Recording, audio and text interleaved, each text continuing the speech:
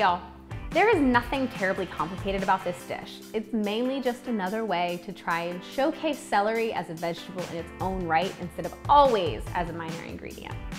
And adding a little onion and balsamic vinegar changes up the flavor without overpowering the celery. I threw in some chicken tenders on the side to round out this dish, but you could really serve this with any meat that you would like. Let's get cooking. Begin by heating the oven to 425 and lining a baking sheet in foil. Place the veggies on the foil-lined baking sheet, drizzle with oil, and sprinkle with salt. Roast the veggies for 20 minutes. Drizzle the veggies with a little vinegar. How much you use depends wholly on how much you like balsamic vinegar. Then mix everything together and place back in the oven for 5 to 10 minutes. Remove from the oven when done. After you put the veggies back in the oven that second time, heat some oil in a pan over a medium-low flame. Put the chicken tenders in the pan, being careful of the hot oil and making sure not to overcrowd the pan. Sprinkle with salt and pepper.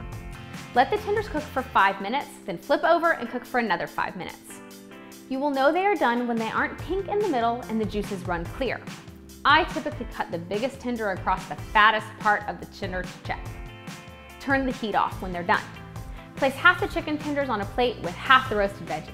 Let's eat.